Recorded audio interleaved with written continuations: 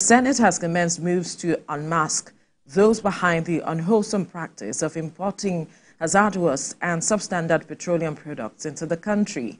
Chairman of the 15-member Adhoc Committee on the Alleged Economic Sabotage in the Petroleum Industry, Senator OPEYEMI BAMIDELE, disclosed this while summoning key actors in Nigeria's petroleum industry for a public hearing starting on the 10th of September.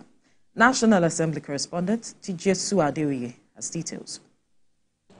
The Nigerian Senate is making strong moves to ensure the highest standards of fuel are consumed in the Nigerian market.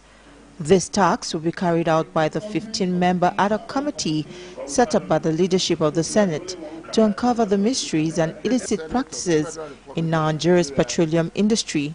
The committee is particularly interested in why the country's local refineries are not working, despite the substantial amount of money spent annually on turnaround maintenance and operations.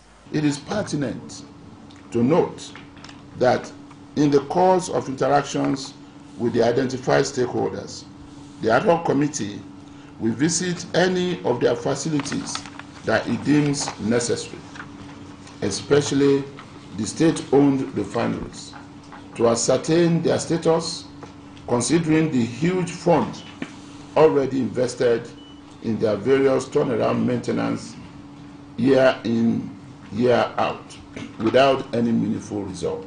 The committee will meet with key actors and stakeholders across Nigeria's petroleum industry to get their views and opinions in a bid to get sustainable solutions.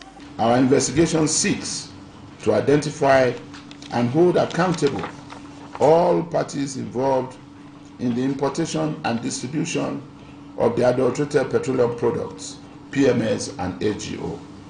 This includes suppliers, importers, regulatory bodies, and any other entity. Critical stakeholders that will be holding talks over the matter include the Minister of State for Petroleum, Minister of Finance, Minister of Trade and Investment, NNPCL, CBN, Dangote Group, Nigerian Customs Service, the Nigerian Navy, Nigerian Midstream and Downstream Petroleum Regulatory Authority, Nigerian Upstream Petroleum Regulatory Commission, Modular Refineries, among others. The committee seeks the cooperation of all relevant stakeholders and warns that any resistance will attract stiff penalties. Tijesu Adeoye, TVC News, Abuja.